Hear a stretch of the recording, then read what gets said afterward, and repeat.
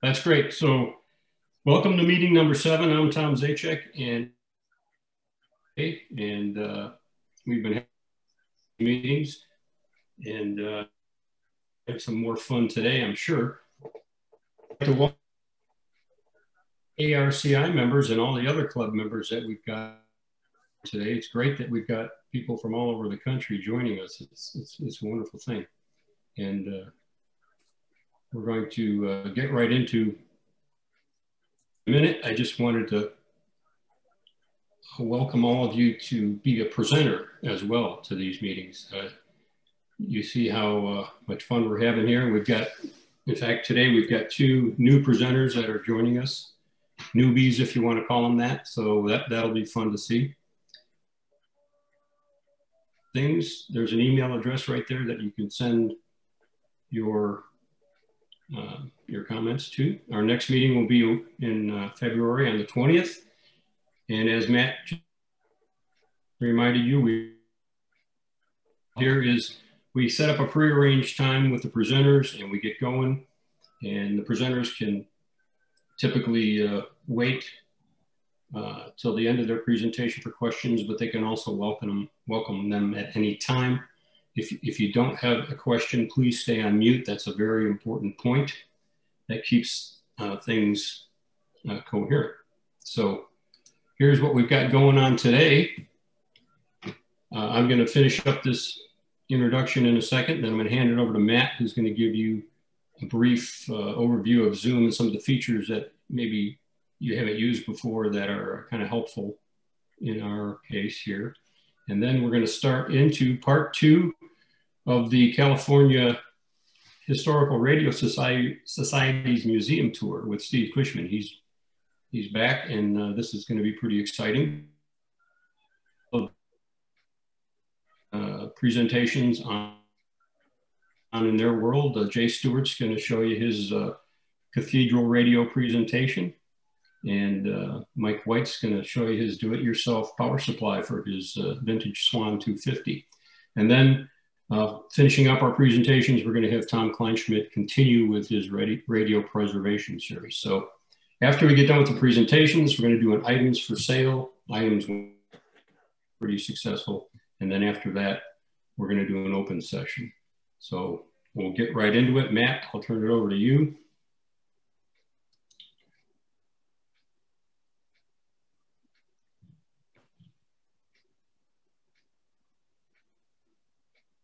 All right.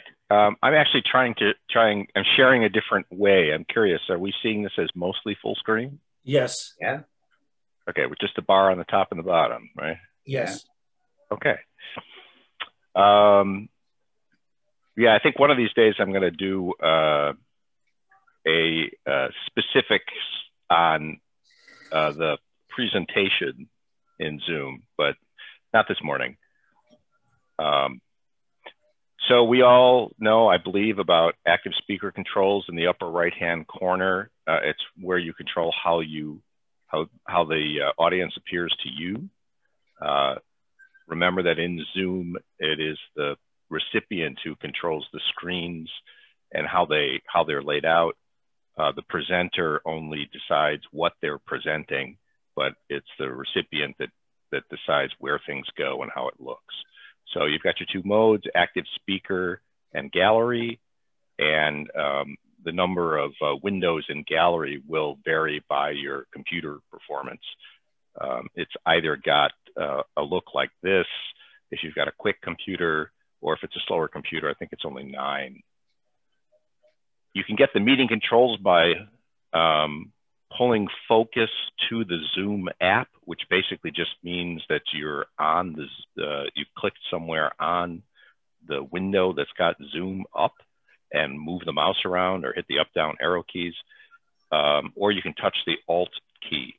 The odd thing about this, it's not really odd though, but this only works if Windows is focused on Zoom at the time. If you're looking at a PowerPoint, this won't work. On a Mac, these are on the bottom. On Windows, these are on the top. Main ones here, mute and unmute.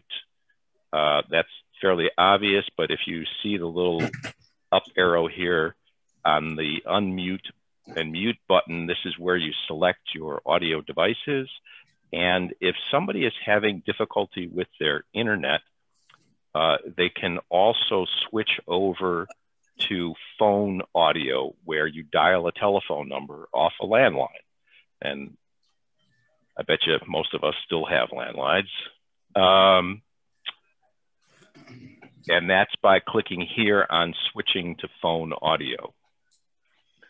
You can also select your camera if you flip over to the start video button and use that arrow and play with virtual backgrounds.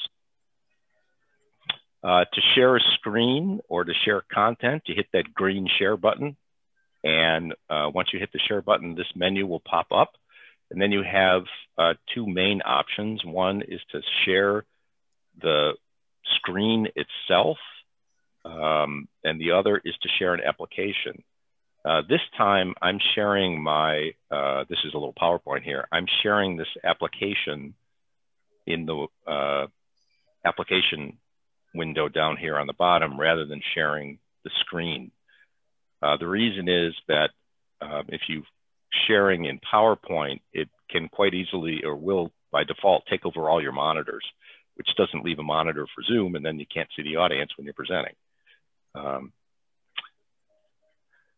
the main thing I wanted to touch on here is that we use chat in Zoom. For example, at the end of the meeting and when we do our for sale and wanted, people will put their contact information up in chat. And rather than writing all that stuff down, before the meeting ends, go to chat, hit the ellipses here or the three dots, and then there'll be an option there to save the chat to your computer. So as an example, I just put out in a chat message to everyone the invitation to register for our next meeting. So you don't need to wait for the email. You can just click on that and register. And only one more thing, everybody here knows this, but I don't know if you're talking to other club members and they're struggling with this, please remind them that we need to pre-register to join. Some people, believe it or not, are still struggling with the notion that we register in advance before we click the link. Otherwise, it doesn't work. Anyway, that's it. Thank you. I will end my share and take it away. Okay. That introductory topic there, that was great to hear about that. Also has some polls course of our meeting, and the polls will just pop up on your screen and you just click your answer and he accumulates all the answers and we give you the results. So it's kind of an interesting thing, and we'll be doing that. So we'll get going here. Our first presenter is Steve Kushman, who a few months ago is introductory tour to his museum, which is just a fantastic place. So let's continue on with Steve's tour, part 2 of the museum. Good morning. Can everybody hear me? Yeah, good. Yes? Okay. We saw almost all of our facility a couple of months ago, and the two places we didn't see were our electronic shop and our great room. For many reasons, we didn't see them. Now they are sort of ready for prime time. So we're going to play a video here. And if you have any comments, you can comment after the video, and we'll share and we'll see if we can do this.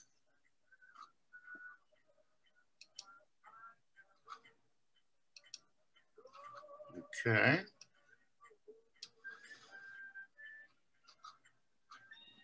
Okay, let me see here. We're good. See if I can get this any fuller here. Ah, okay. Here we go. Here we go.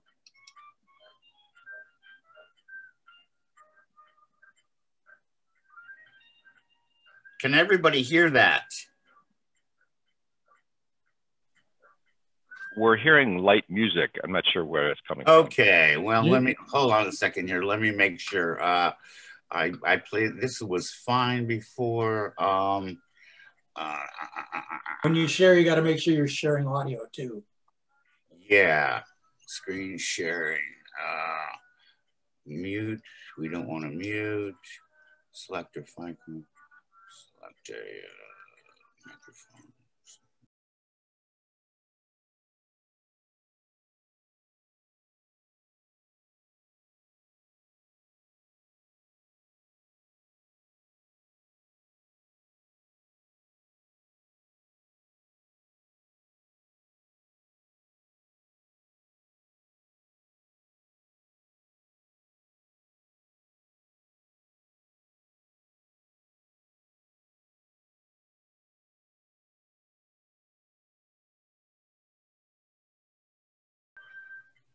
Hold on a second.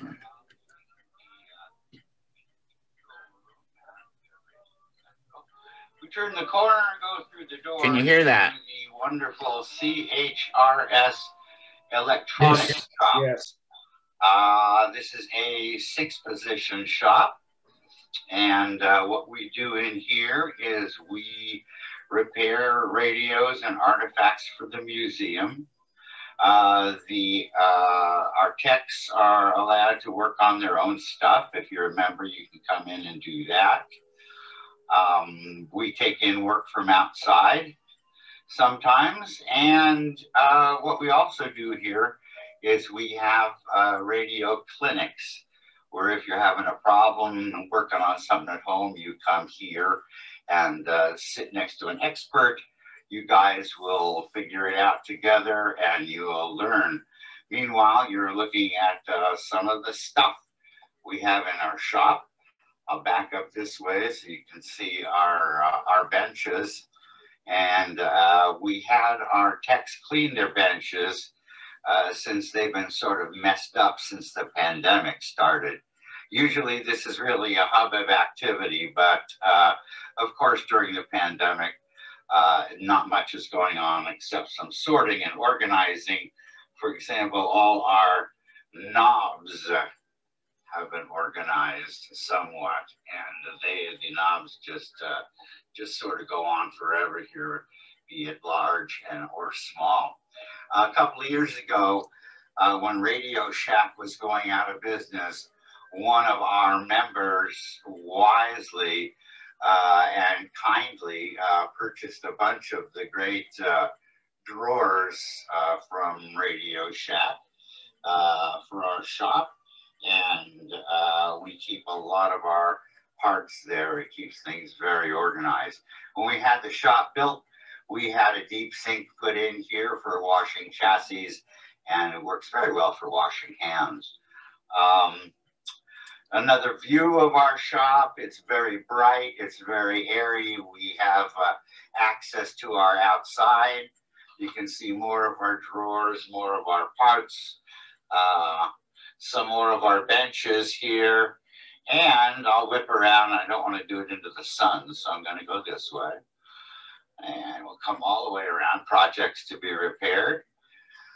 And this is some of our test equipment. We have quite a few Hickok tube testers and lots of test gear here that being an organizer, I don't know much about. All I know is we've got a lot of really good test gear and equipment for working on radios, and everybody is very pleased with what we have here. I know that this is our government tube analyzer, which the government probably paid many thousands of dollars for when it was new. More test gear here. Come around here. This was the one of the last projects that we worked on before the pandemic. This is a restored Crosley TV. This is an old radio station clock that we are working on restoring for use in our control room. Another station, our computer that we use for looking up schematics and whatever, our printer for schematics.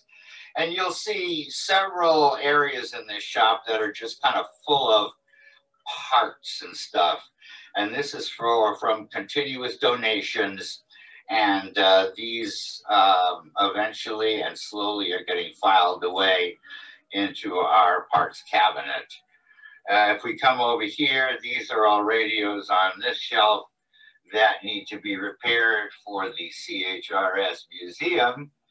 And coming over here, this is our little shop library where we have all the tube manuals and stuff the repair folks need for restoring sets.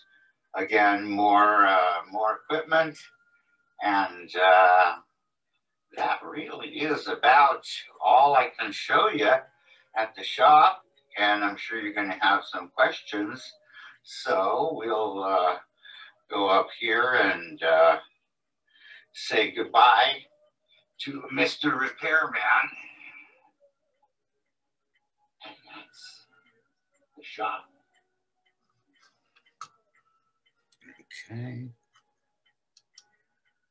So, any questions? How did you get all that gear? Pardon me?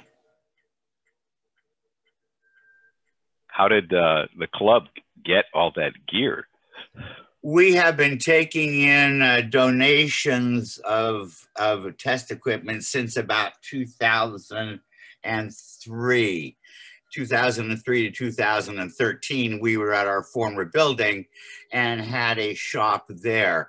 And then and so all along we've been getting gear donated to us. Every bit of gear you saw there was donated, and our guys fix it, calibrate it. We use it here. What we can't use, we sell to our members or give to our members if they can't afford it, and so they can, you know, have it for their shop. And then we sell on eBay also a lot of our extra stuff. We have an eBay site that's very successful.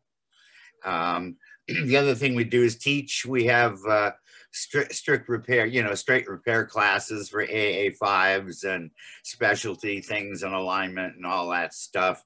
But the clinics are the most valuable thing we have, where you stand next to an expert, you fix it together. And there's usually, when there's no COVID, it's 5 or 6 people standing around watching how this process is done and learning.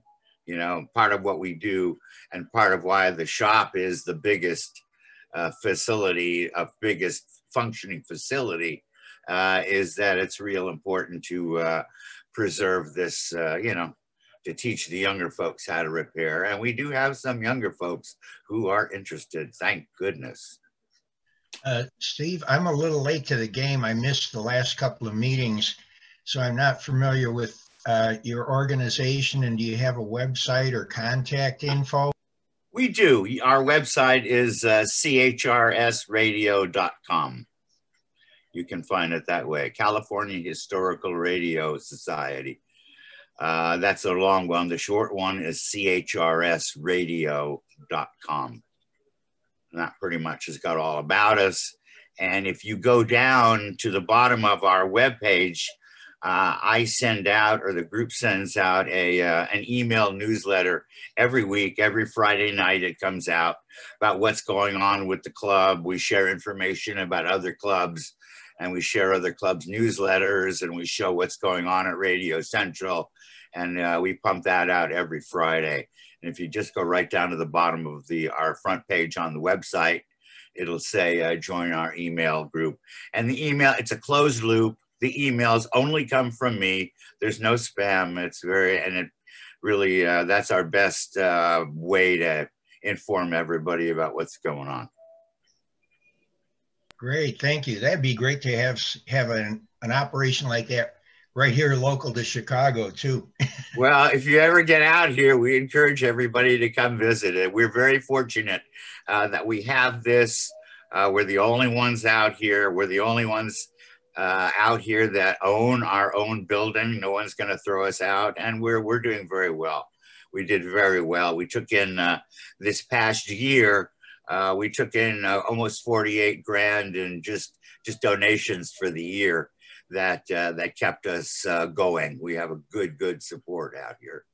So I know we've got a time problem. If any other questions about the shop, I'll take them now. If not, I'll start the tour of our big room. What I didn't say about our great room is it is about 60 feet long by 30 feet wide by almost 20 feet high. So it was a former telephone building built in 1900. We'll talk a little bit about that. So if everybody's okay, I'll start the next video.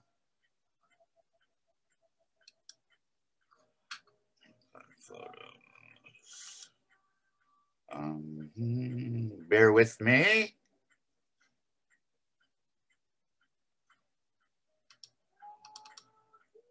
Okay, hold on.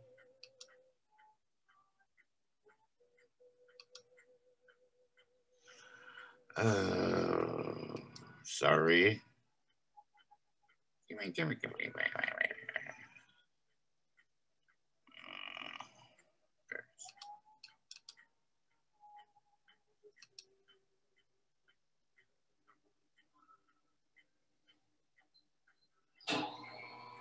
Well, here we are taking our lift up into the California Historical Radio Society's great room. This is Radio Central's main area, our main room that was constructed in 1903 and, 1900.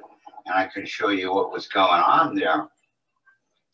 This is what the building looked like in 1900. And this was what was going on in this room in about 1938. So when we came in, we needed to remove all the plaster that was falling on us, and we needed to remove the false ceilings and the asbestos ceilings, which there were 2 of them. And we are leaving. This is the front of the building, and you can see it's got some very old 1900 details. We're going to be remodeling all of this room except for the front, which we will do in another phase. And I want to show you something here. We'll go past Mr. DeForest here and open this little thing. And you can see that all the original detail is still on the outside of the building from the Mission Revival style. And we are going to go back to that. So what do we have up here? First of all, we have our little museum store where you can get all the things you should be able to get in a museum store: hats, t-shirts, cups, restored radios, and a full selection of CHRS journals, those fine journals you get when you become members of CHRS. These right here, these are all radios for sale. And these are radios that are not fitting into our collection, and radios that we would like to move on to find new homes for. As we come around here, we can see a nice McMurdo silver, and this speaker cabinet was built by hand from a drawing by one of our members. It's got 103 pieces in it, I believe. He's since passed away, but this was our friend Jim Brott, who was a great restorer. As we come back here a little bit more, why, it is our motel radios. We've got a few varieties of the motel radio. The Radio Tel. This one we like just because it's got those great dancing people on it. Here's another coin op, and some of our radios, and a nice transmitter and tower site that was created by one of our members. And you can see the engineer is up there, and he'll check in on his transmitter. Vacuum tubes, we got them. Here's a few transmitting tubes, and here is other parts of our vacuum tube collection. We have lots of tubes.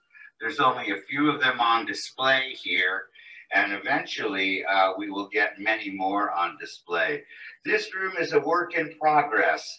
It is not finished by any means. Basically, what you see is temporary exhibits and displays.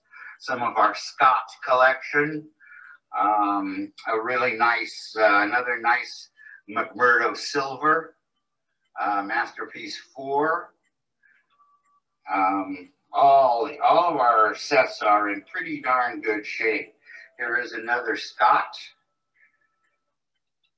So, and coming around here to our Midwest. You know, these were very, very stylish radios. Cabinets weren't built very well, but they sure were stylish. As we move down here, we can look up here at some of our novelty collection. A nice Zenith, the Electrola R40, very early model with never been out of this area. It's got Oakland radio store tubes in it. All the handwritten stations are all local stations. And this one had a acoustic pickup, and it also has an electric pickup, and it's got a huge honking amplifier down there and very large speaker. An RCA console, another RCA, Atwater Kent, a potbelly stove radio, and a Philco. Someday we'll get around to restoring the clock radio. And I'm just going to go down and show you some of the things we have along the wall here. And then we'll come back and see what's going on down the middle. These are most of our good radios in this room. We have some also in storage that'll eventually come out here. This is the wonderful tower of transistors. You know, transistors. People like those sometimes. And more radios in our collection. Here's a couple of nice German radios. We have a propensity for German sets here. They're all so very nice. They're so pretty, and they work so well. And some of them we have are in absolutely pristine conditions, like this Telefunken here. It really is in fine, fine shape. And then here's a very unusual Siemens radio, and we'll open the door here, and you can see what's going on inside here. Another good-looking European set. Down here is a Kellogg radio. There weren't many Kellogg's made. Kellogg mostly made telephone equipment. If we look here, these are some of our parts, some of the antique parts that we have, and all these things that go inside radios and make them work. Most of this stuff is brand new in the box that we have collected over the years. If we go up here, this is mostly, on this side, is mostly crystal sets. And you can see we have quite a good collection of all kinds of crystal sets. We have more, but they're not all on display right now. Now we're at the other end of the room, and you can see what's going on here. These are some work tables that we use for projects. We'll come down here and look at this little group. This is a Meissner console, and people have told me that they had never seen a Meissner console before. It's kind of got a leatherette front, and it was probably late 40s, early 50s. A couple of more of our better sets. Over here is a Fried-Eismann Victrola combination. The Fried-Eismann was the radio and amplifier part, and the Victrola was the Victrola part. It also has acoustic pickup, and if you want to attach it, it has an electric pickup also. Here's a couple of Greavy synchrophases. Which unusual of this is a Greavy synchrophase in its own cabinet. As we look over here, this is a Palin radio built in San Francisco. We like to concentrate on the San Francisco radios. A little Atwater Kent, which I'm sure you've seen before. And the Remmler was made in San Francisco, and we try to specialize in those. This is a Remmler console, and on top of it is our newly donated Remler infradyne amplifier. This was brand new in the box from the 20s, and we just took it out of the box. It was just donated to us. I donated it, and we now have it on display. It's got a little wooden stick in there, so you can adjust the amplifier without touching the tubes.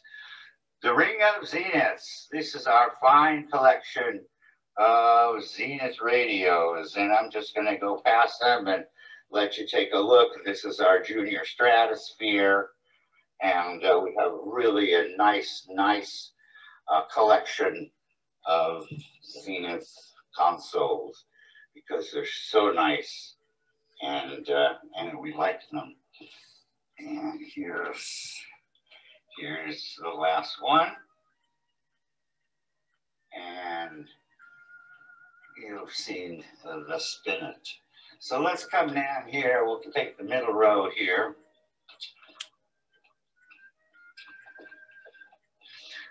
Some more of our nice radios, including the Zenith glass rods, World's Fair edition, the Spade radio, which is really very unusual given that name by its side. Philco,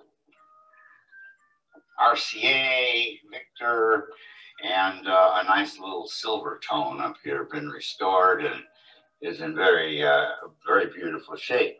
And over here, an Atwater Kent, and it's in the pulley cabinet. So this is a pretty nice looking Atwater Kent radio. Coming down here, there's my dog Zoe. As we come down here, here's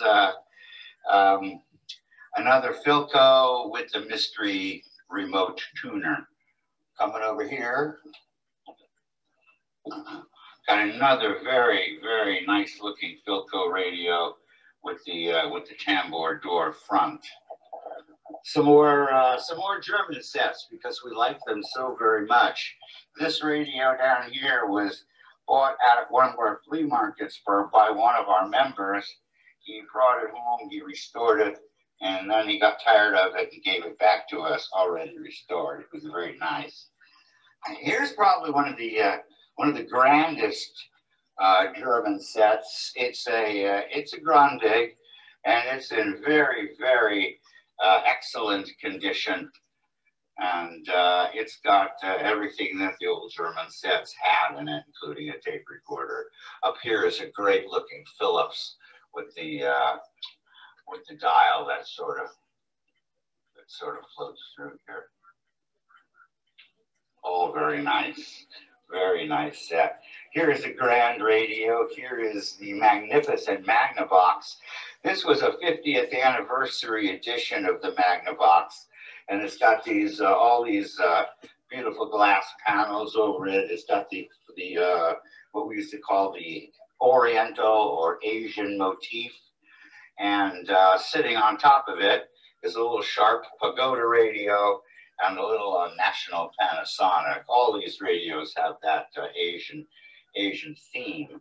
If we come around here, this is one we're trying to sell. So if anybody wants this beautiful Grundig, this one is for sale. And it is a fine radio in excellent condition.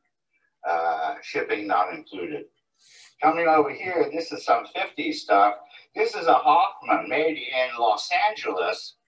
And it's very unique, early hi-fi. It's got this great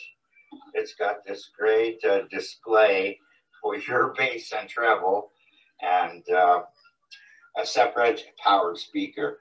Again, this is probably late 50s.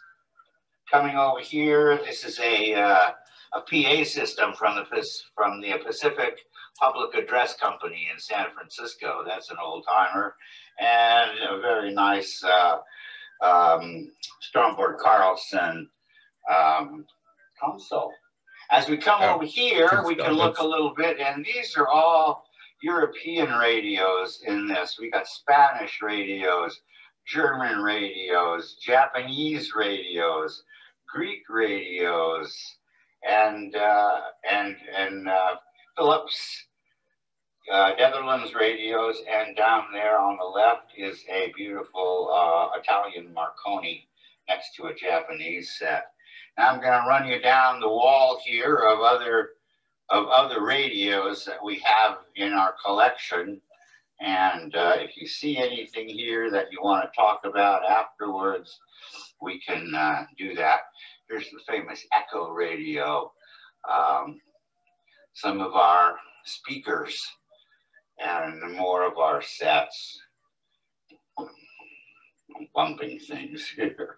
Here's a couple of clock radios, real clock radios, on top of some modern stuff, some more old-time stuff. Here's a Western Electric 4D radio, and every radio station in those days was expected to have one of these radios inside the station to monitor its own signal. And there's a nice dictograph paper speaker, some time clocks, a beautiful red radio. It's a Philco, again with the floral motif, some other stuff. And just keep looking at a few more radios here. And some more of our novelties. Everybody's got to have some novelty radios.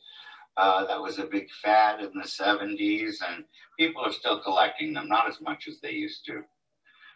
Another transmitting tube, a big sucker.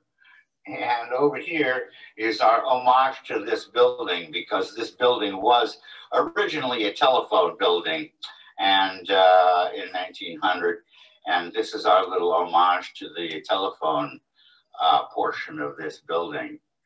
So that is really about it. We're going to walk through here again, and I'll point out a couple of more things to you. This is our Atwater Kent Radiodyne set, all in beautiful condition with the green cans here, and a very lovely ship speaker. Another lovely ship speaker on top of an ever-ready battery receiver. Coming around here is, up here is Hales, California. Hales was a department store here, and they had their own, they had a brand of their own radios. And finally, coming around here, this is an Uncle Al's radio. Now, Uncle Al made his crystal sets in Oakland, California, and this one is highly unusual because it's a console. There were never any consoles made. This is just a hollow base to support the radio.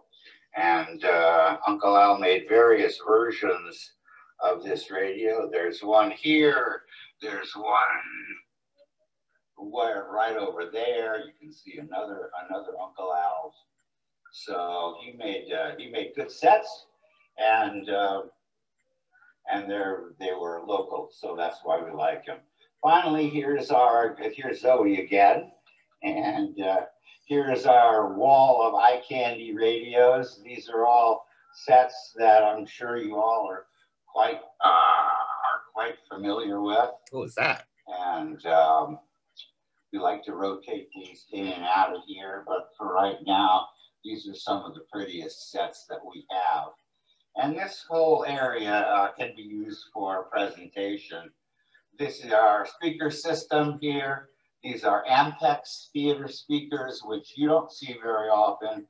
All the components are either Ampex or Jim Lansing components. And over in this corner is kind of extra gear. This is our extra broadcasting gear and a few more things. And of course, what we're all about. This is the Crosley pup. That's what's on our logo. And here is a pup, and here is an advertisement to it. A holowatt radio from the Pacific Northwest, and this is our stereo system. Start out with a couple of Macintosh amplifiers, a dual turntable, and Crown equipment here, Crown preamp and Crown monitoring. And you can really turn this up and it sounds really good. So this room, I'm going to turn around again and I'll tell you, it's going to be used as our main display gallery. It's going to have radios by decade. It's going to be used to rent out as a community meeting space. The center of this can be cleared and we can set up 50 chairs in here, or chairs and tables. And we do rent this room out to the broadcast engineers every December for their holiday party here. So it's a great room and it's got great potential. We're going to be redoing all the walls. We're going to be doing all the windows and really turning this into a really place of destination where everybody would like to come see really nice stuff.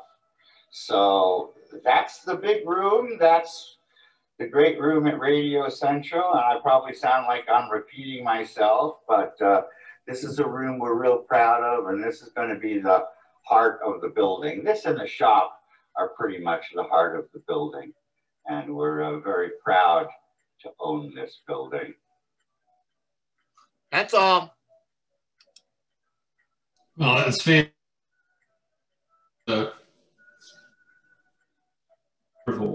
Tour of that room. That's something that a couple meetings ago, that's on my bucket list. I want to get out there. Yeah, well, if you get out here, you should. We don't know, you know, what's out on the West Coast is not, there's not a lot. There's pretty much us and the what they call the Spark Museum now up in Bellingham, Washington. They have really changed their focus from old time radios to more of they call the Museum of Electricity and Spark, I believe. They have some radios, but they've really gone into electricity for the kids and stuff. We are it out here. And again, we are very fortunate to own the building, and we are fortunate to have good support, and we are fortunate to have people that can work on the place and work on the radios. And right now we're going through a process of putting everything we own into a database, into a museum style database. And we've got a little committee doing that, and we've got the first 100 items done. And once this is finished, it'll be public. You can come into our site and see anything we have, anything we own. If you need a reference or information about it, we should be able to supply that. And I would say that we probably have 3,000 items at this point. So it's a long, slow process, but we're doing stuff like that. Oh, that's fantastic, Steve. That database sounds like a really impressive project. I'd really love to look at that when it's ready. Yeah. So in the interest of keeping the things moving along here, is there any questions for Steve? Apparently not. I hope everybody enjoyed what they saw. I'm going to, I stayed last time, but I'm going to sign off. I need to prepare for our one of our local Zooms in 15 minutes or so here. But thank you for the opportunity of letting me share our facility and our museum. And I wish we were much closer to each other so you guys could just pop on over, because on Saturdays, generally when there's no pandemic, we have between, I want to say 12 and 25 volunteers every Saturday, either working on gear or working on the building. So it's a great, we have great participation. And again, I encourage you guys to stay in touch. CHRSradio.com. Go there and sign up for our email list, and you'll hear from us every week. Okay, Steve. Well, thank you very much.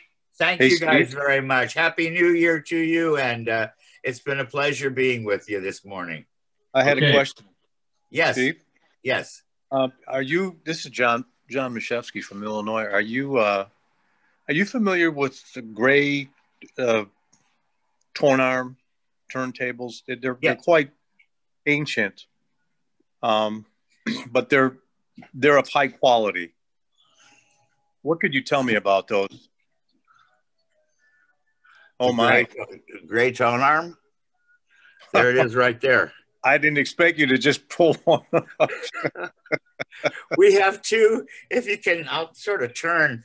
We have two RCA C70 turntables here, both equipped with RCA arms.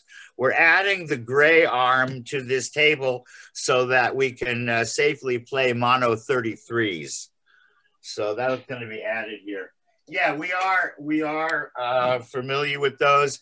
We have quite a collection of transcription arms, which we cannot use, and we're going to be putting up on eBay. I don't think there are any grays that we're selling, but we're selling some RCAs and some General Electric tone arms. Okay. And what about, you were showing some studio turntables. Are those in your museum, or are you going to be putting those up for sale? Yeah, the Spartas, we're not quite sure. We had the Spartas set up in our control room at KRE, but in this control room, we've gone back a little before the Spartas, and we have two of the RCAs. We may set up a 60s DJ booth somewhere in the big room, and in that case, we would use the Spartas. Now, the RCA table that you were talking about, is that, I don't know my tables going back that far. So is that, it looks like a pretty solid table.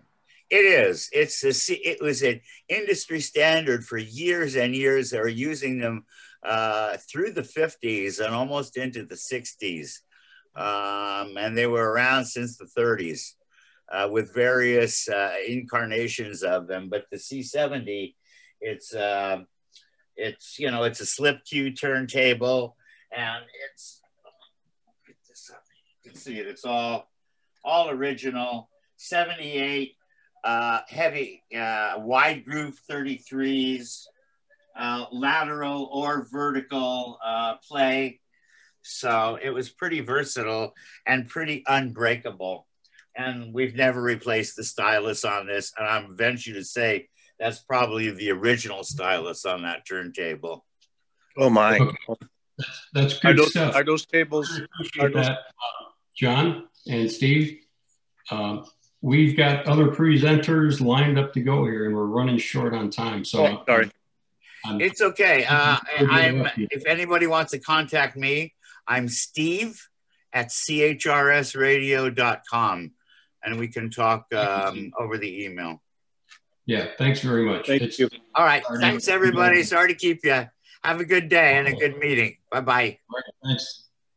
Okay. Next, we're going to go see a presentation from Jay Stewart about his first restoration. And I want to remind you that we're going to have some polls here to ask if you're selling anything today. That helps us understand how much time we need to set aside for that and how much budget we have for the time remaining in the meeting. So, Tom, are you also going to discuss the show and tell? Yeah, we're also going to have a show and tell at the end here where you can just, as we did in the invite, we said that you can about the any topic you want. So that's just a reminder, but I'd like to get on with the presentation. So let's go to Jay. Jay, are you ready to go? Sorry, I did just launch a quick. Okay. We'll answer this poll question first. Right. Let's give this about 30 seconds.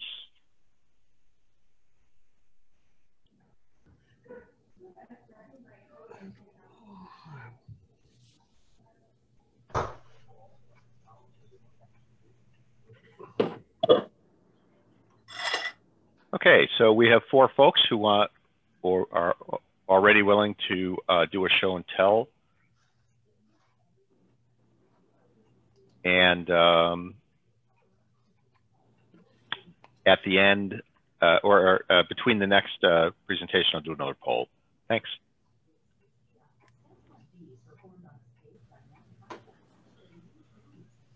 So go ahead, Jay. All right, guys. Well, I'm the newbie here, as Steve alluded to. I'm trying to learn this whole hobby. Sometimes a little intimidated by you guys, but nonetheless, I am moving ahead and very well encouraged. So hopefully, let me share my screen right here.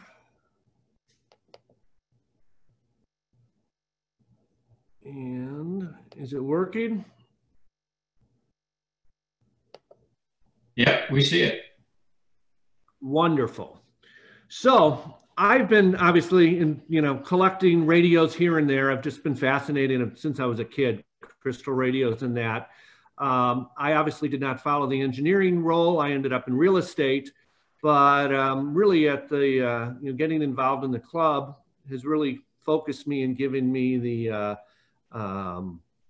motivation to try to start renovating some of these. So I'm going to go through really from my perspective in the challenges on what I did. I picked up a radio. This is, my wife got this for me for Christmas. It is a, just a very basic Philco Junior. I was amazed, even though it's considered to be inexpensive. Back then it was $300. So basically you're buying a 48-inch or a 42-inch TV. So, I mean, even though it was inexpensive, it's still, radios were expensive back then. So it was 4 tubes. I was thinking that might be a little easier for me to get my hands around. So really what first thing I had to do was just find a lot of information on this. And luckily, with the Google machine and that, you can find tons of information on that. The Philco bench I found to be amazingly informative. I found schematics. I learned I actually had to put together a dim bulb tester. We talked about that last meeting. And just going through that, I picked up a couple books on it. I kind of feel like I know enough to be dangerous, but my real problem is in reading schematics. I understand what they are, the resistors, capacitors, the symbols of that. I just don't know what they all do and how they correlate. I can't look at a schematic and say, that is the amplifier, that was the rectifier. I mean, that's where I need to learn on that. And frankly, Steve's shop sounds really interesting. So started with that. Then, I started taking it apart. And sorry, I wasn't planning on a presentation, so I don't have a full set of pictures. But, first thing to do, I took the chassis apart, again, reading a lot of the information. I had to categorize things, clean things, and there's a lot of good information, and, it does clean up pretty well. I think people can take it to an nth degree and literally polish everything. Maybe I'll get to that point. I did not do that, but started taking it apart. And then here's where the fun and the challenge came. And this is where, I just had to figure some things out. Tom was helpful. Some of the other guys were helpful here. But what I learned quickly was that the schematics don't match the radio. And I know that there were a lot of notes and supplements and things like that, in this case, Philco probably put out over the years. I had a hard time following that. And I guess, I don't say I was lazy, but, just trying to go through there, it does get a little confusing from a layman's perspective. And, one of the big things there was, looking at the schematics, there are a couple extra capacitors that did not exist on my radio. And there was also a capacitor with a big resistor that wasn't in the same place. So you kind of have to, figure stuff out, take some chances and just scratch your head. And, it's a little intimidating, but, I guess one thing I did learn, you aren't going to blow anything up really. I mean, all of this stuff, you can probably fix if you get a little over your skis.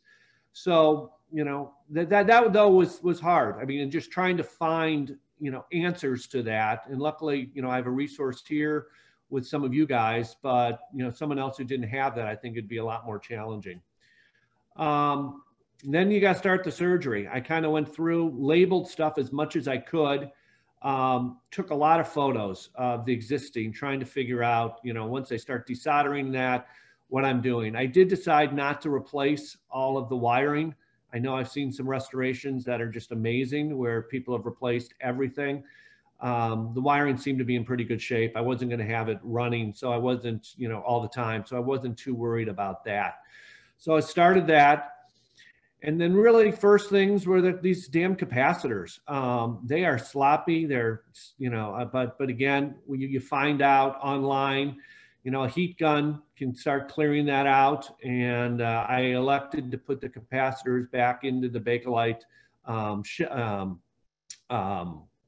blocks and start putting that together. And again, you know, you're just kind of, I'm not an engineer, but you know, you just go through there and you try, you just write down a lot of what you're taking apart and trying to put it back together. I decided, you know, I replaced all the capacitors. As I mentioned, you know, some of the schematics didn't match, but you know, I took some chances, and luckily I did figure out some of that stuff, because when you're taking out these capacitors, they don't have any markings on them. So you really don't know, you know, what you took out, except they're, you know, they're gunking up your screwdrivers and everything when you take them out. But it's amazing that, you know, they designed these things and they lasted as long as they did. Resistors. I was going to replace these resistors. I did a stupid novice mistake. I bought a big set of assorted resistors, but they were 1/4 watts, and realized I probably needed to get half or a full watt. So I gotta go and do that. But that, again, it's not crazy expensive, but it's just stuff you learn. I just didn't think about that on what you did. Tolerances, for the most part, they seemed okay. What I did realize, I mean, I got a fair ohm meter, digital ohm meter. You gotta, you know, I'm just not as proficient. I'm good, you figure it out, but it's not like, you know, what I used, you know, calculators and computers and that, you know exactly what you're doing, and just trying to figure out the scales, even of the resistors and things like that. And that's just something, you know, a novice like me, you got to start learning about, and you scratch your head trying to figure out, you know, if you got this on the 20 scale, is this really within tolerance or not? And you're just kind of, you know, bumbling along a little bit and taking some, you know, trying to figure it out as you go. But after talking with Tom, I decided not to replace the resistors unless there really was a problem. So did that also. And again, this is something I need to learn. There are coils in there. This radio was in pretty good shape. So I you know, nothing appeared to be really messed up. So I kind of took a chance, and you know, I cleaned up the outside. The wires inside look good. I did not replace any of those coils. That's something obviously I need to learn a little bit more about moving forward. Speakers at the end, I took it apart and was really surprised to find that this thing had been repaired a couple of times. And so I had to learn speaker repair. I had to go out and get speaker cement. I learned, you know, that, I mean, it wasn't hard, but it's just one more thing you have to do. And, you know, now I have some speaker repair cement. So next time I'll be covered on that. But did that. Then I started it up, and damn if it didn't work. I was pretty excited. Lights came on. I was in the basement. My shop's in the basement, so I don't get great reception. I picked up really 2 stations, one around 1,000. I forget what that is on Chicago, but that, and then I got one a little lower on the dial. But I was a little disappointed. I didn't get, couldn't pick up LS, BBM,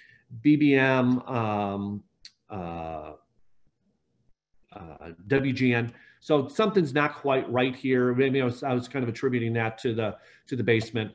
Then I had to redo the case. I was pretty lucky on that. I'm pretty handy on woodwork, so this was not as challenging. It was really more sanding. The stain was in good shape. I ended up just sanding it down and then putting on polyurethane, a wipe-on polyurethane. And it actually just, it sparkled. It really came back quickly, so I was lucky on that. And the cloth was in good shape. So then basically put it all back together. I did, put a new antenna on. I did find, I'm amazed what's out there. I wanted to replace the cloth, the power cord. I was going to make my own. I found a place that I could buy 100 feet of the cloth wire. But then I found actually one that was made on Amazon. So I got a 6-foot pre-made cloth wire. One thing I need to figure out, I heard you guys do, I got to figure out where to put a fuse. I think, all of these just for safety, you should probably put a fuse on there. I think I know where it is. I'll add it later, but I'll talk to someone later on that. It's just not clear on where the best place to put a fuse. It's things I got to learn. And then, wrap up, it's a nice looking radio. I need to understand the volume. It doesn't get as loud as I would like. It also is not bringing in as many stations as I'd like. So there might be something, maybe it's the tuning I have to figure out in the back.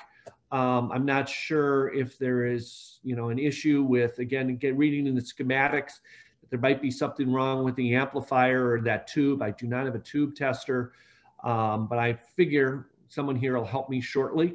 But nonetheless, I was really excited, and thanking my wife. Tom has been great.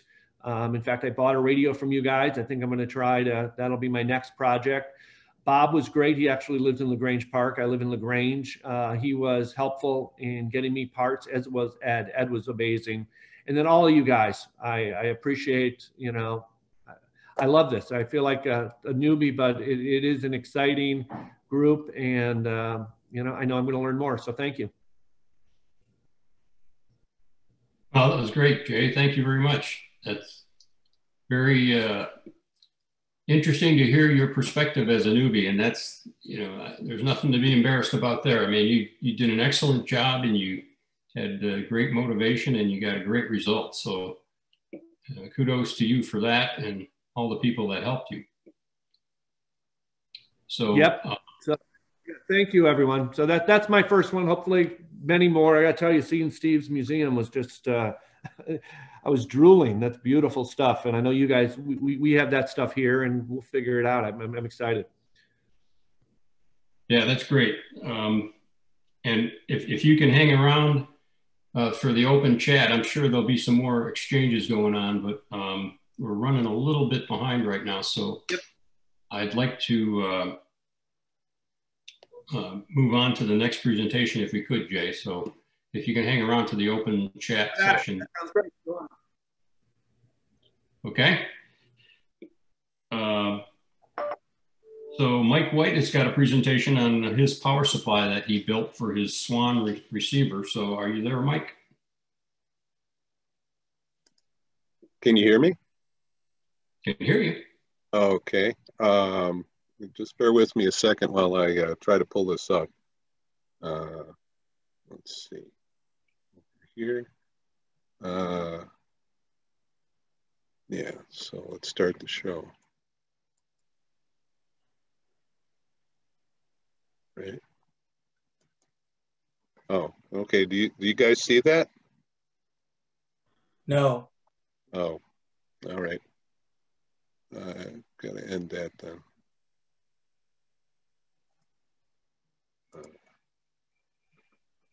So it's two buttons. First, select the thing you want to share, then you have to click the blue button that says share. Okay, that's the problem. No, I got the slideshow took over my monitor, so I'm trying to hide this line. Yeah, let's get out of this one. Okay, so sorry. So if I hit, let's see, that's. So the easy way to do it is to, oh, you're sharing now. Okay, what do you see? Word document. Oh, okay. That's not the one I wanted to show up there, but try this.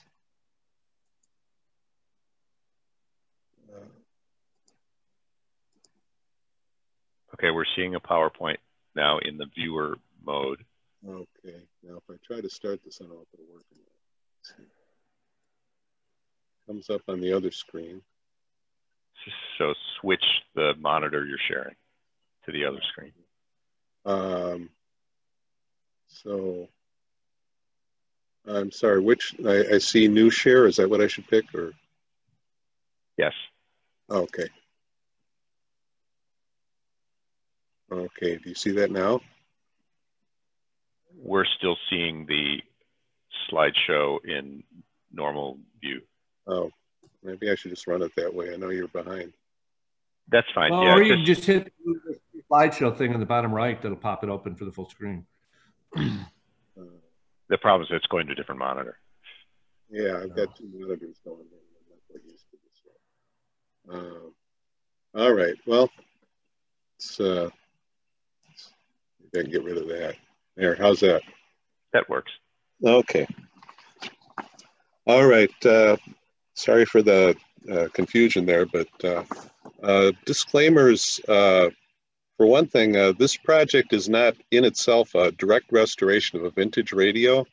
It's a functional recreation of an accessory to the vintage radio without which the radio cannot function. It's made largely with vintage parts, so you know maybe that qualifies it a bit.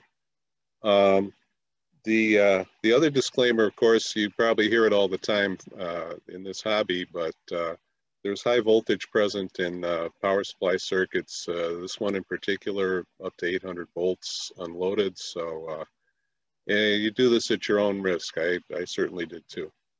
Okay. So long running item near the top of my to-do list has been to get on the air on 6-meter sideband. I thought this would be a good do-it-yourself opportunity and expended a fair amount of time and energy trying to build a small 6-meter rig. Where is it here? There it is.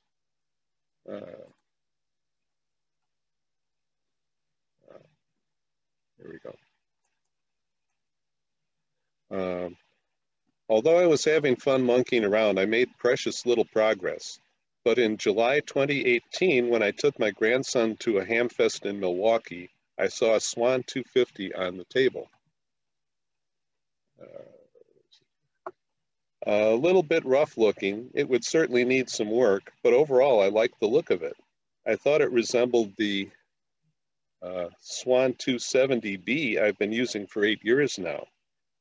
It was towards the end of the day and the seller was happy to sell it to me for 35 bucks. What I didn't realize at the time was that unlike the 270B with its internal power supply and speaker, the 250B does not come with an internal speaker or power supply.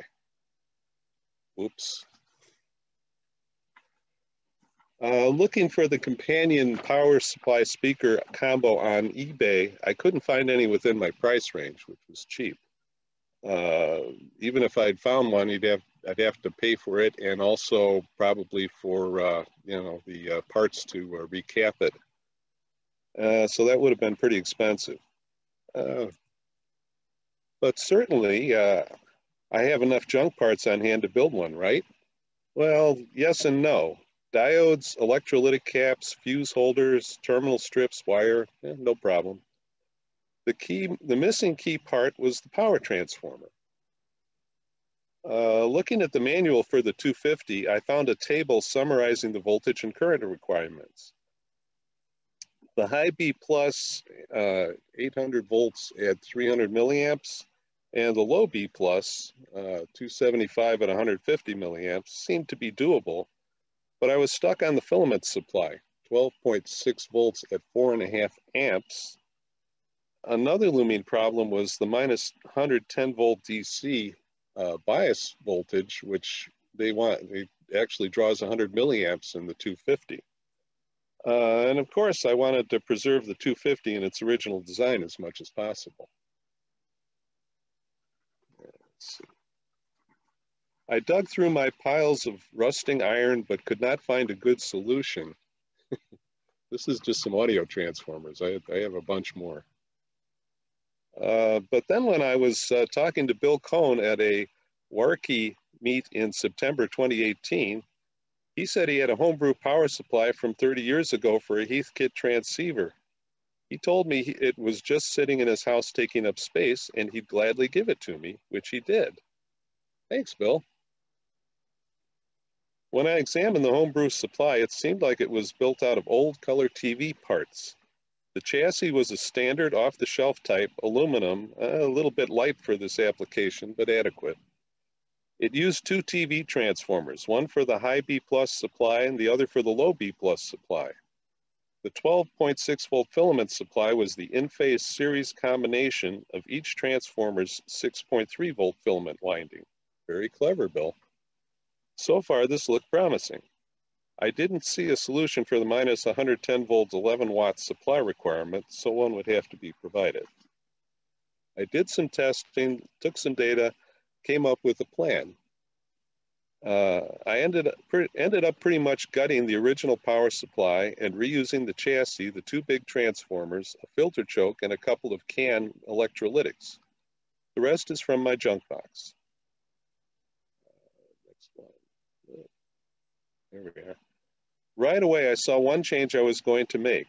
Back in the day, both Heath and Swan ran one side of the AC power line on the power supply's DC output connector to the on-off switch on the radio, then back to the power supply.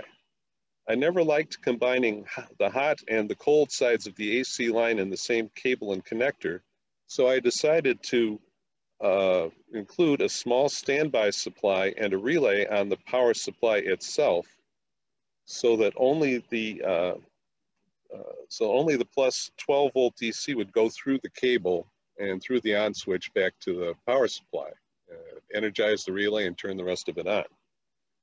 This change did not require any modification to the radio itself. Okay, now the power supply. This is what I ended up with.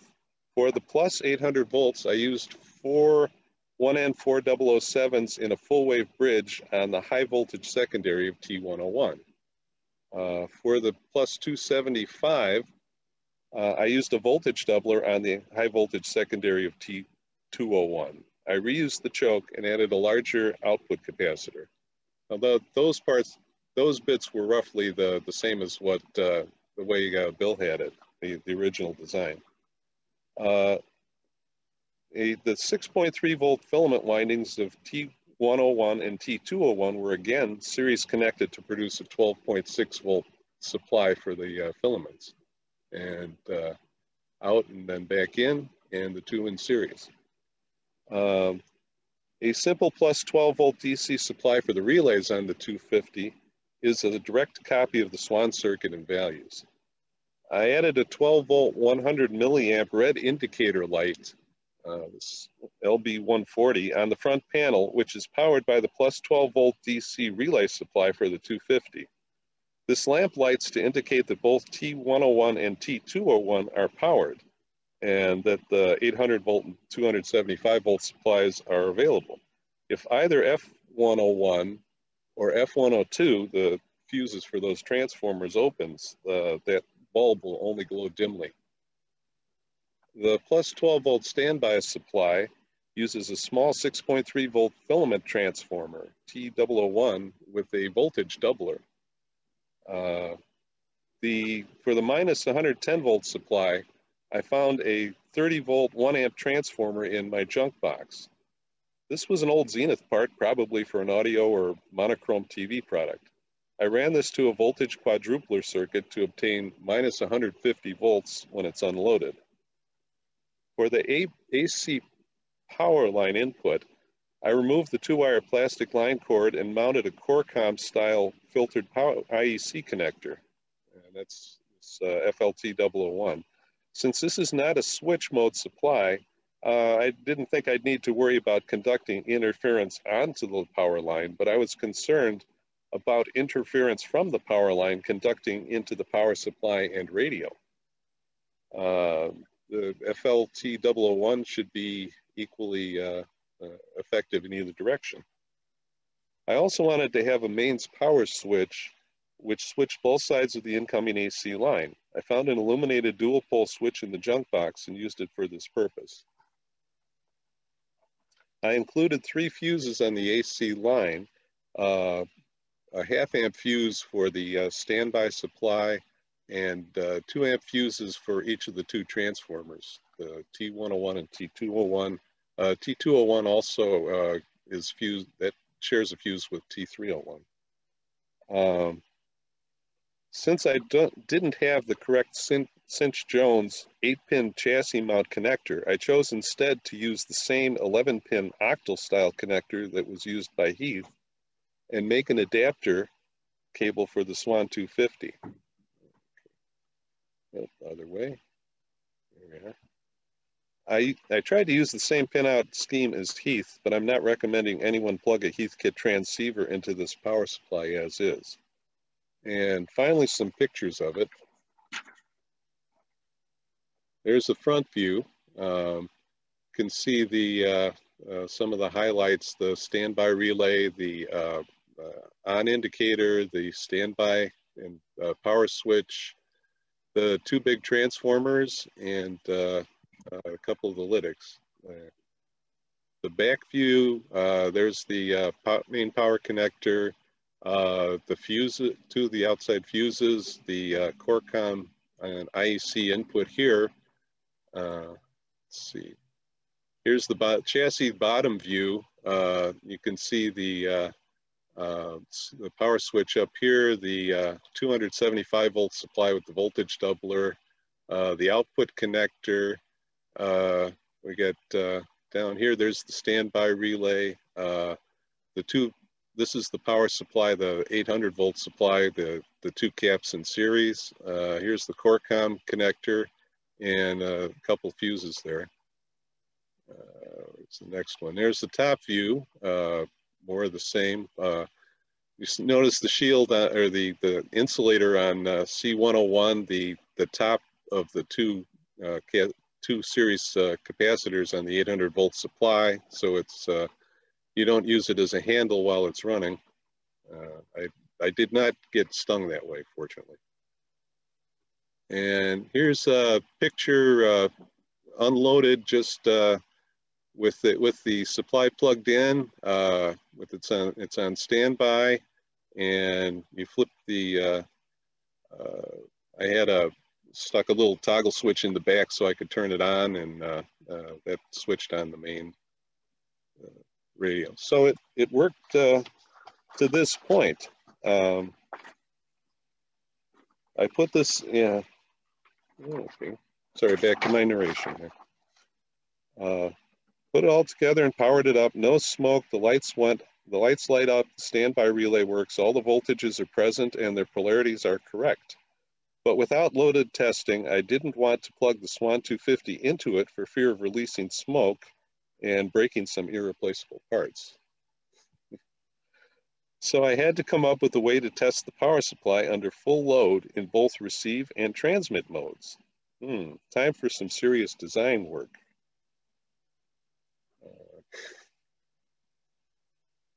I have a lot of power resistors, but it's I don't have any magic ones that fit all those exactly. It's still a simple problem though. It took a while. I cracked some books, but and did some online searching.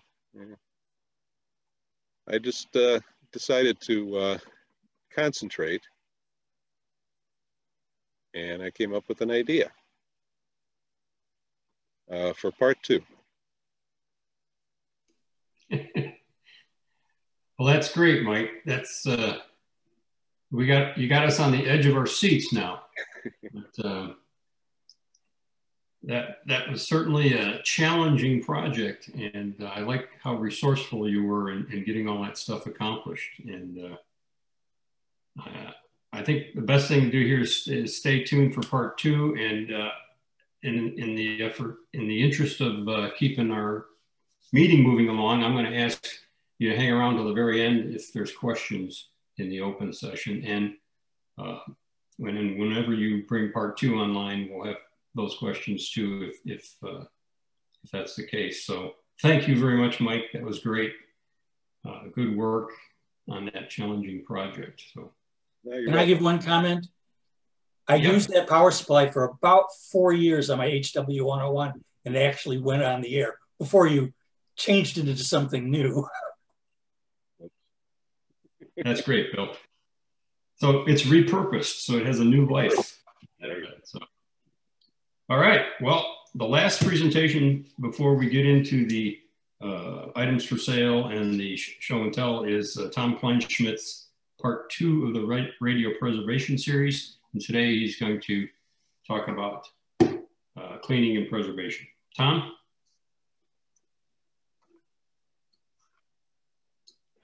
Don't hear you, Tom. Unmute yourself, Tom. We don't hear you. We see your screen, you're presenting, but we don't hear you.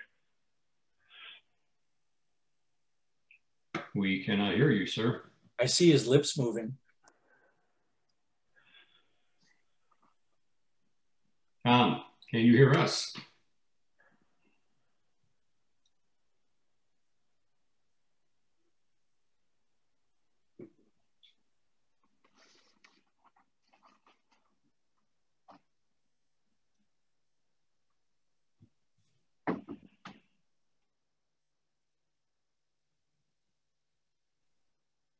All right, I got that fixed. Somehow when this went into full screen mode, it hosed up the world. Okay. So hang on a minute. All right, let's get on with this. All right, sorry everybody. Thought I had this knocked, but guess not. Just goes to prove. Anyway, so this is continuation from last week. So same kind of overview. This is what I do. It doesn't mean it's the right thing to do. So proceed at your own risk. This is the set as it came, pretty ugly looking. All this goop all over the cabinet. And so we're going to go do this chunk here. We're going to clean it up and polish it a little bit. I've also added a few steps here. And since people have requested how to repair, that'll be another series after we get done making this thing look good. So that's the master plan. So I'm talking about here using solvents, and water's a solvent, by the way, and that's where I start.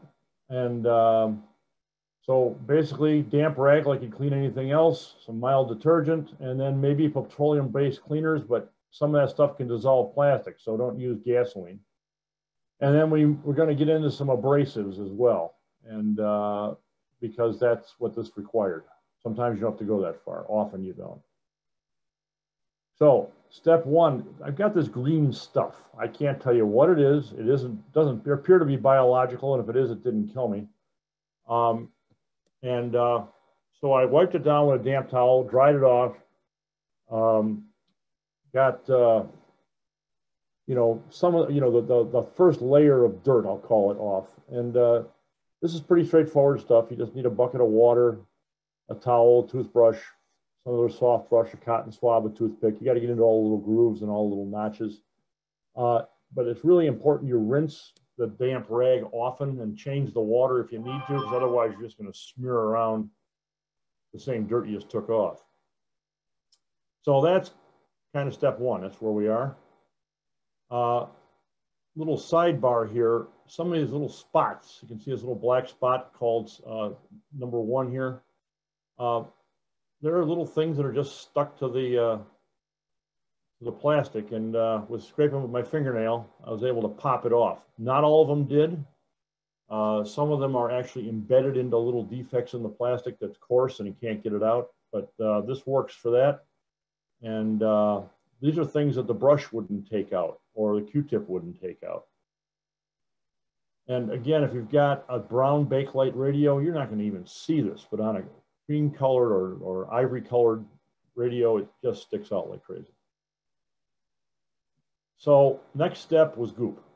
Goop is wonderful stuff. I got this tip from radio guys years ago, and what's really wonderful about it is it's pretty benign stuff.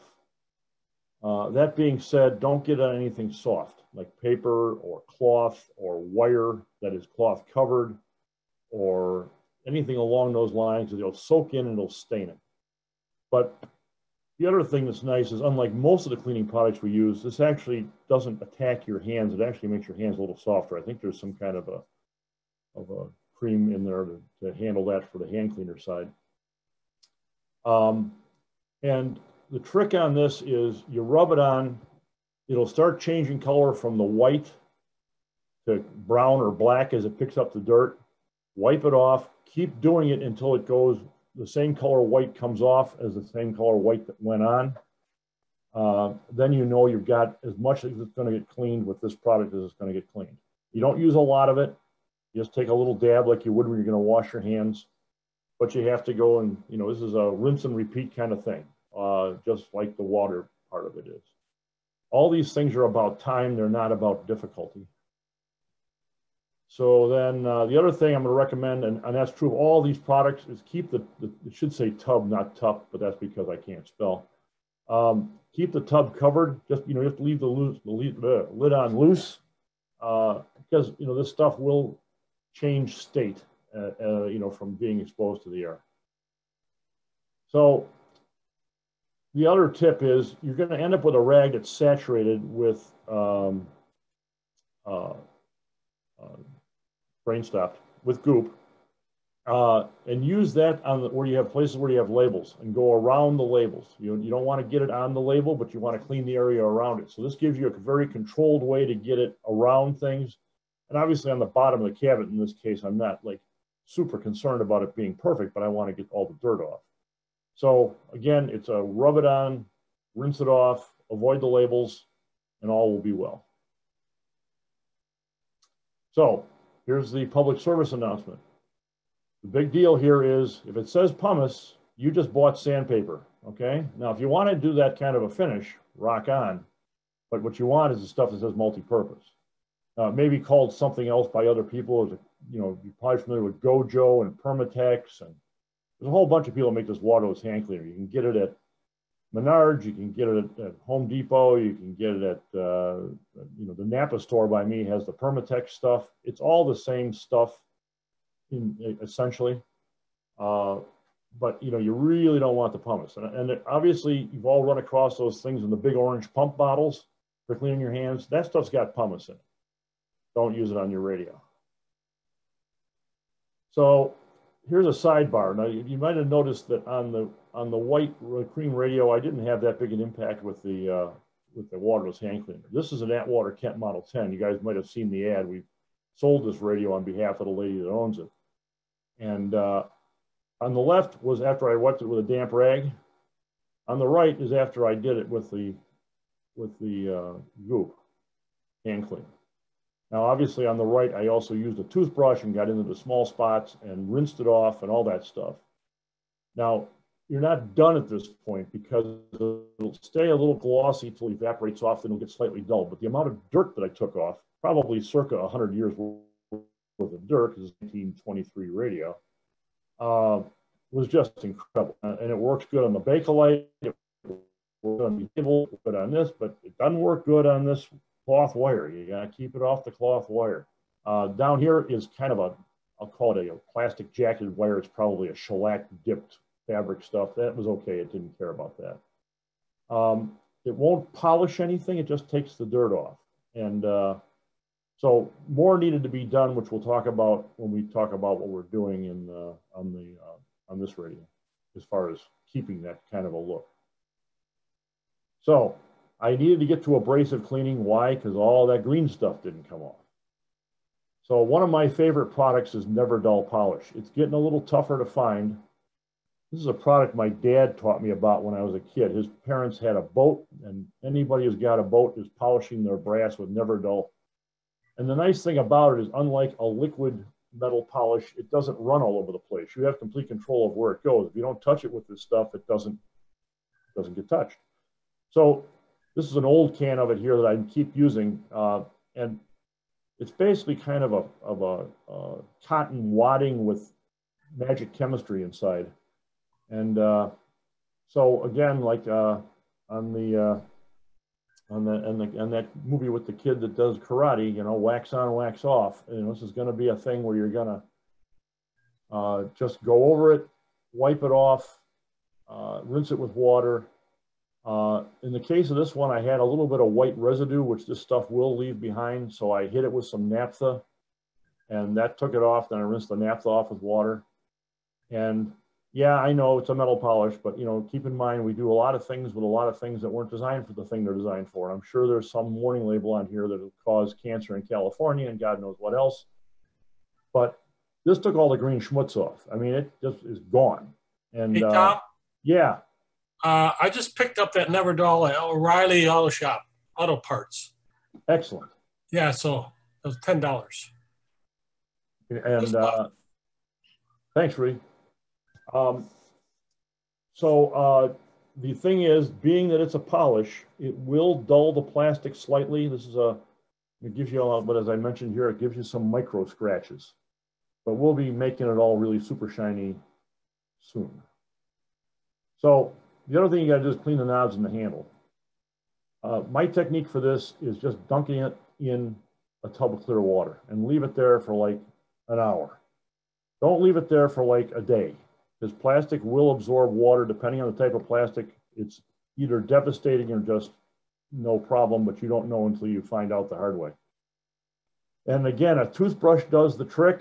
You know, all this crud that you see on this knobs came off with a toothbrush, and there's the clean stuff on the lower right. Now, again, I've had knobs and handles that have been as uncooperative as that cabinet was, and you need to get into the Gojo or you need to get into the Never Dull, and if that's what you got to do, that's what you got to do. But and I was fortunate in this case. It was just soak it, scrub it, dry it off, and all is well. So here's before and after. It does look a bit better in my opinion.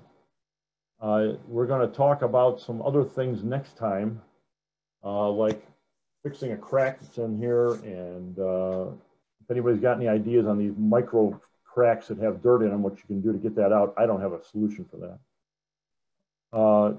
And then we'll get on to other things. So I'm done with this one. So questions? Have you ever used any of the products like Orangeade or any of that to lift? And what is your thoughts on those, the liquid degreaser solvent? I've used Simple Green, and Simple Green works really well too. I just didn't happen to use it on this one. As you know, Ed, you know, you start playing chemist when you get into these things to try and figure out what works and what doesn't. I'm a huge fan of Simple Green, and I'm sure Orangeade is something similar to Simple Green. And again, it's a product you need to rinse off. And there's a million things out there, but the whole important thing here is to use the least aggressive thing you can use to get the job done. That way you do the minimum amount of impact to the thing from when it was built, whenever it was built. This one's 1946 or 47, if I recall correctly. So, because you can get really carried away, and before you know it, you have an interesting piece of junk. So, so Ed, good question. Yeah, excellent stuff. Okay, yeah, I've had good luck with it on some ham radio stuff with real fine crinkle paint, and it lifts the stuff out but doesn't seem to harm things. So that's why I've used that, because it promises to be benign, but like you say, test with caution. Well, and Ed, as you know, some of that paint, you get it a little bit wet and it starts to lift because it's not stuck that well, especially if you have old products that have aluminum cases that were painted. Aluminum has been a challenge forever to paint because it oxides immediately. And yes, I've had good luck with that. And I've used the Gojo as well with a brush, because I'm assuming when you're using that Orangeade, you're using a brush on that wrinkle because you have to kind of get down in there. Maybe not, but yeah, both of those things have worked. So yeah, I use my oldest worn out soft toothbrushes. If I apply a brush, I use the softest one I've got if I think I need one. Yep, same thing. All right, anybody got anything else? Yeah, I got a question. Have you ever used acetone on a Bakelite or Catalan radio? I've used naphtha. Acetone is kind of one of those third level, really aggressive kind of stuff. The other thing I've done with brown Bakelite is once you get it clean, you can use some of the Howard furniture scratch filler stuff. That works really well to bring the color back. And you can also use shoe polish and buff it. I have a friend that was restoring old telephones, and the handset receivers, which were bakelite, would get really dingy, nasty looking with age, and he'd clean them off and hit them with shoe polish and just buff them like you would a shoe, and they look like new. So, you know, acetone is one of those things I use very selectively because it is really aggressive stuff, but I'm glad you've had good luck with it. Oh, I didn't say I'd had good luck with it. I know it will destroy a lot of stuff, but I'd heard on the Catalan sets that change color that you could use the acetone and it would remove a thin layer to bring back the color. I've never tried it. All right. Well, the problem with Catalan is, you know, you've got a very large investment that you're playing experimenter with. And I don't have any Catalan stuff, so I've never messed with it. So, you know, these various plastics do have their different characteristics, and I can't tell you what kind of plastic this radio is made out of.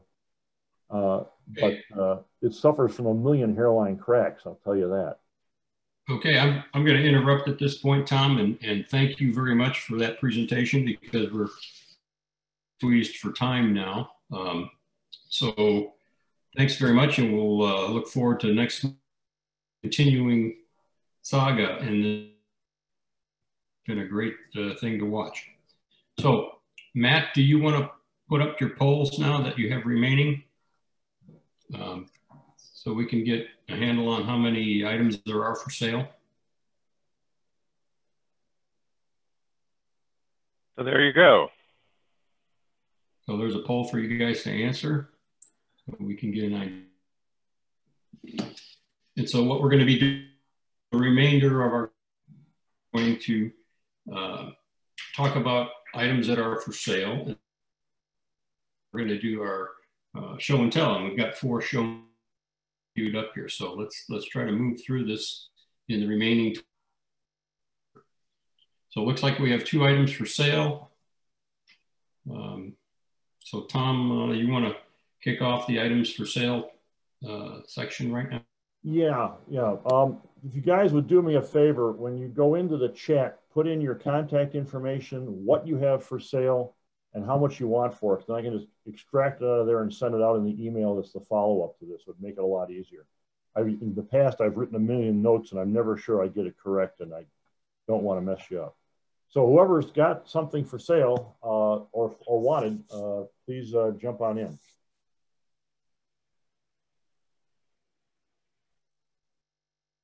This is David Sappin speaking. I am looking for something that seems to be pretty hard to find.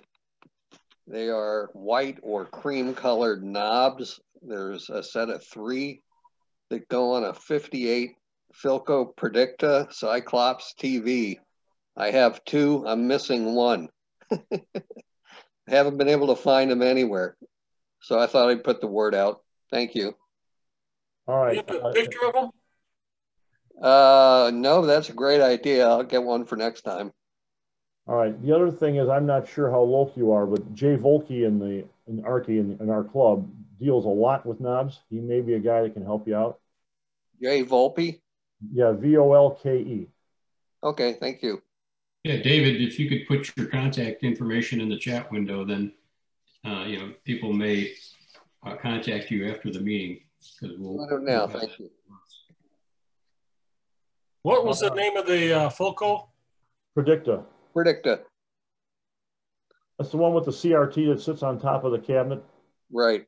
It's a barber pole, the Cyclops model. You know, the big, looks like a big Cyclops sitting on top of it.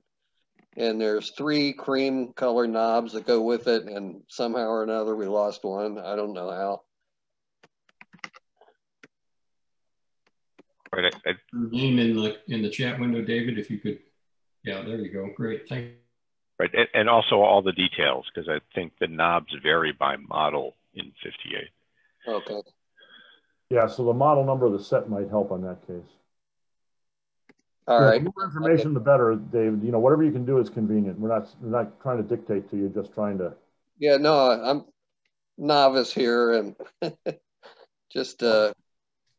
Well, we are too. We just masquerade as knowing what we're doing. Let's see. All right, so David, if you don't mind, because I know the schedule is tight, I'm the second person, so I'm going to jump in quick here. Go right ahead. Okay.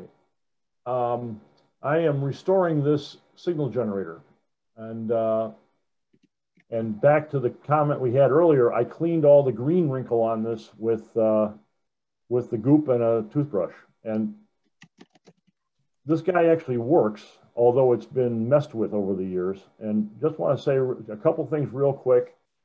I just think it looks cool. And the power transformer has a date of 1 July 1938 stamped on it.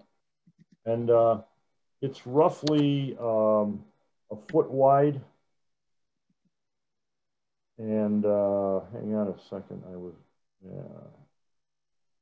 failure. Okay, there it is. Yeah, it's a foot wide, about 9 inches deep, about 9 inches high. And the whole back of the cabinet's this wonderful black wrinkle. As I mentioned earlier, this front is made out of aluminum. You see the paint's coming off. The back is made out of steel. It's on there like concrete. But what I need is any information on this thing, because very little information is published publicly like a Riders for test equipment, although Riders has some things for the more popular brands. Clough-Brengle was a Chicago company. As you can see here, it's a model OCX. It's got 3 or 4 tubes in it. And so it's just an AM signal generator. The only other fun fact I'll share, and then I'll get off, is both of these dials were a dark cream color, and this is engraved and backfilled with black. Underneath this knob, it's much darker. It's faded from light. This side was so messed up, I just polished it down to the aluminum and then put some wax over it. And so, like I said, it does sort of work, but it's been modified, and I'd like to get it, to the way it should be. I'm going to probably end up tracing the circuit. The other fun fact is the output connector here is a bayonet lamp socket from like a number 47 light bulb. And that same technology is used in cars of the 1930s to hook the lighting up underneath the car. So because I mess with old cars, we had some of that stuff. So I made up a cable which has the right connector on the end. Although I'm sure I could have busted a light bulb and done the same thing. So that's it. Anybody got that? That would be really helpful. And I'm going to turn it back over to Tom.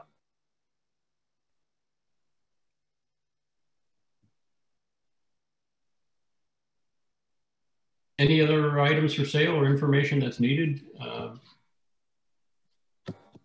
Okay, Matt, have you got the be a presenter poll ready to go? I'd like to encourage you all to be presenters, and if you can, please do so. Matt's got a poll here that's to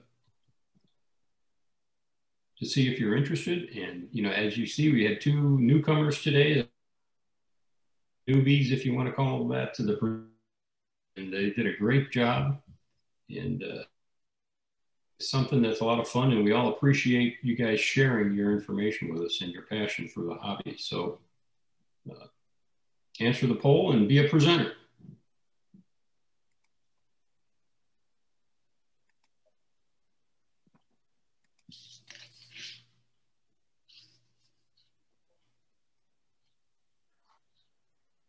I just wanted to give a plug to the Early Television Museum, which I put in the chat too. Their club meeting is tonight at 7 o'clock, and anybody can log on. You don't have to be a member. And if you don't want to log on to Zoom, you can watch it. It will be streamed on YouTube, and I believe it's earlytelevision.org. Yeah, you could put that in the chat window. That would be helpful. Thank you, Phil.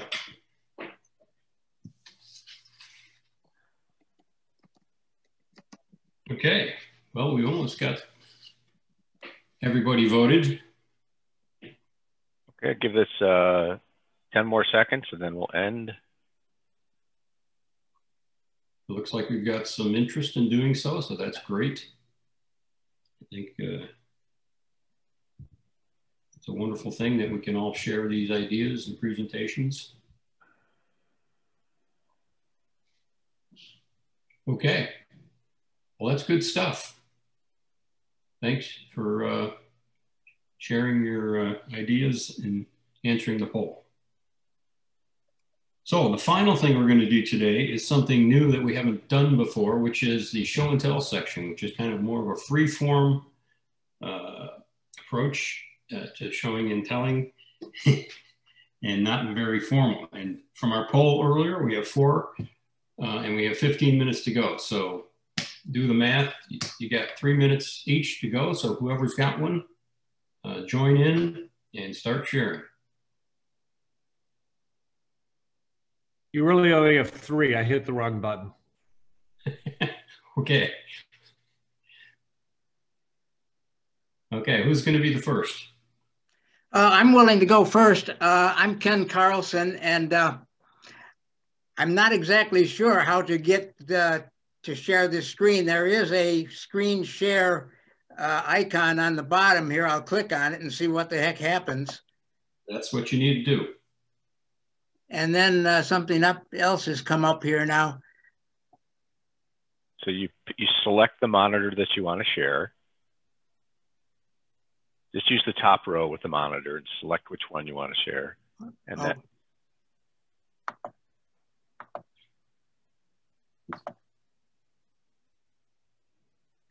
there we go. It hasn't come up, has it? We're seeing your website. Yeah, we see your mouse. I'm baffled now. I don't know where to go. Do you have like a PowerPoint or a photo that you're trying to bring up? No, oh no, I just want the picture larger because I have the radio behind me. But if you just view it on that small picture that I'm one of the multiple pictures, it's awfully small. You can't do that with screen sharing. Oh, you can't? No. Yeah. Well, maybe what you could do is can you point the camera at the real radio and just talk to it? Yeah, I'll try and do that. Okay. We can all switch to speaker view and we'll see you full screen. Oh, okay, that might work. Okay, I want to get... You got to stop sharing your screen.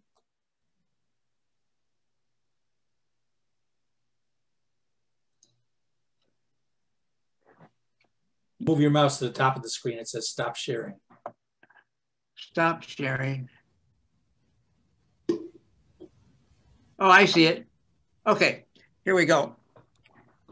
It's a little difficult with a laptop because it has the built-in camera. Yeah, we see it. Okay, great. This is an RCA Victor portable. It's from 1958, 115 volt AC DC and battery. And it has several interesting things about it. First of which, at that time, they were still using the Nipper logo, which kind of surprised me because that's rather late, 1958, but it is RCA Victor. It also has this feature. It has a movable antenna so that if you're at the beach or something, there's a lot of background noise. You just face it towards yourself where you can get a good shot from the speaker and then adjust your antenna for the best reception. Also, another interesting thing, the chassis is actually on the top, and the chassis is quite light compared to the batteries. There's a 90 volt B battery and a 7.5 volt A battery. And so they've mounted the chassis upside down. Oh yeah, you can see it. They've mounted the chassis upside down and you have the heavier batteries on the bottom. So it's not top heavy. It gives it more stability. Also, for a radio, inexpensive radio like this, it's kind of interesting that it has a geared tuning. So you can really do some pretty fine tuning and selectivity with this. But anyhow, I like it. It's a radio that we had. This particular one is not, but we had one just like it when I was in high school. And we listened to Wally Phillips every morning. It sat in the kitchen for years. And the only thing was that in 1963, I couldn't get batteries for it anymore. But anyhow, that's what I got to show. Thank you. Well, it's great, Ken. Thanks. Thanks for sharing that with us. And you did that in a very smart 3 minutes of total time. That's keeping in the spirit of things here. Yeah. So who else has got something they'd like to do show and tell with?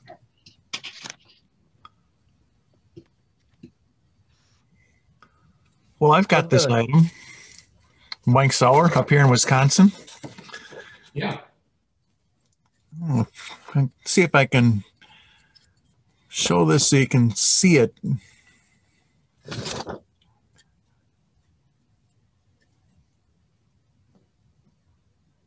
Was that one of those things that adapted an antenna to your power line? Yeah, exactly.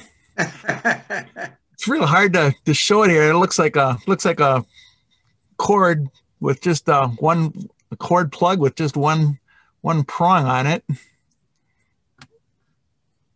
Heaven forbid the capacitor fails in there.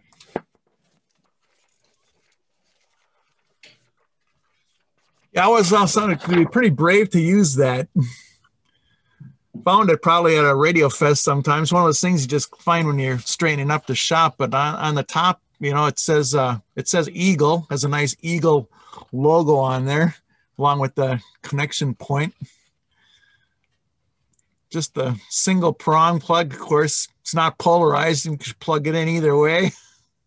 But in addition to the Eagle logo on the top, it says on the bottom there antenna, so that you know that's your connection point there. And I ohmed her out. I mean, there's no conductivity right now between the prong here and the antenna connection on one side. There's about 1/8 of an inch gap between the screw head on the bottom by the prong is definitely the other end of the bolt here where you hook the antenna on, but no conductivity right now. But yeah, it'd be kind of brave. I suppose it was meant if you used it, I suppose you wouldn't want the grounded side of the power circuit, but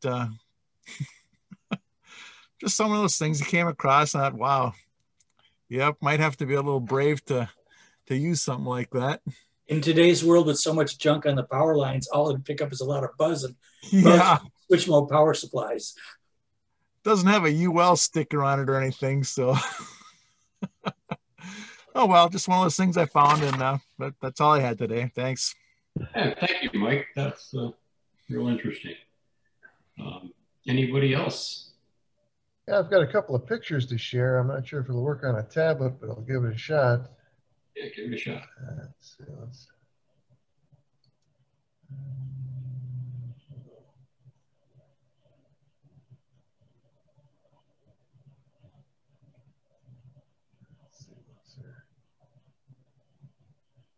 Can you see a picture? Yeah. Okay. That's a cabinet from a 1937 Philco, model 37600C. I picked this up the last ARCI meet, March 15th, the very last in-person antique radio meet. It was nicely refinished. I got home though, and I realized that something didn't seem right about it. And I realized it was supposed to have a full finish on it. And let's see, let's back this up. Oh, that didn't work.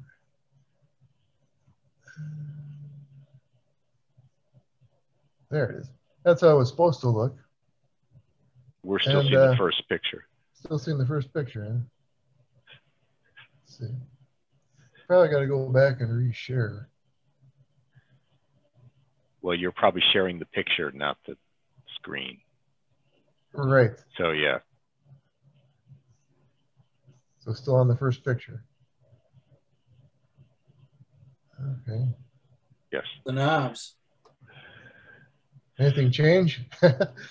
You probably need to unshare the first picture and then share the second picture. Okay.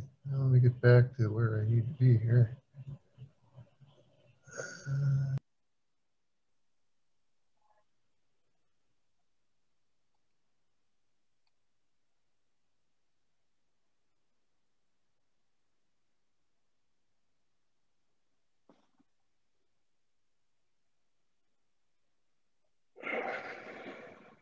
I think he unlogged off. Uh-oh. Logged off or muted?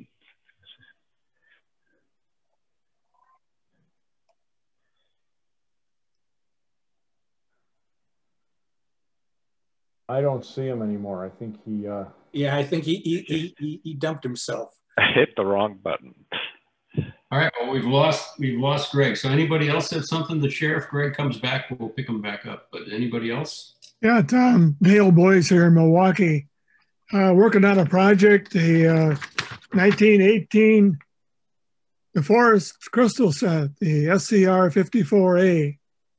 It's the one with all the stuff in the lid. And what I'm missing is the nameplate. It's 1 3/4 inches by 3 inches long. It's brass. This is definitely the Deforest version of it. So I'm looking for a replacement nameplate. Or if somebody's got an old junker that has one on it. I put my email address on the in the chat. So, and it's definitely the SCR-54A, not the BC-14 or BC-14A. So that's all. Thanks. All right, thanks, Dale. I don't know if Greg came back or not. Greg's back. I'm back. I haven't found the picture yet. I think I closed everything. Okay. Do on a tablet. I'll have to try and figure something else out. Okay, well, we're almost out of time. We got 4 more minutes. I want to remind everyone, if you want to save the chat window, do so now.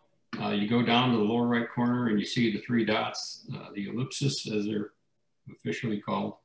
And you can use that to guide you to how to save the chat window. So all this information that's in there, you can just have it in a file and reference it.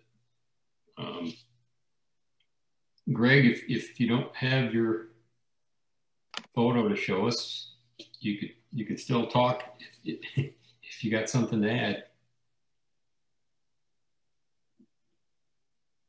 All right, well, anyone else have anything to add to the show and tell? I just wanted to mention Len Walter, who's been on WBBM for 52 years. He's retiring. His last day of broadcast will be this coming Friday. And he was the business news editor. I'm sure many of you have heard of him, but I think it's quite remarkable. He's 82 years young and he's retiring down to Florida. And his last broadcast will be this coming Friday. Len Walter. Yeah, I saw that in the trade press. Okay, thanks for that, Ken. Greg, you have nothing further? Then I guess I'll just turn this over to the open session for the next few minutes. And then when Matt decides to pull the plug, we'll have the plug pulled. But I want to thank everybody today for a great meeting. Sorry I had to rush things along at times, but we had a lot of good stuff come by, and let's keep it up. So we'll see you all next month. Thank you.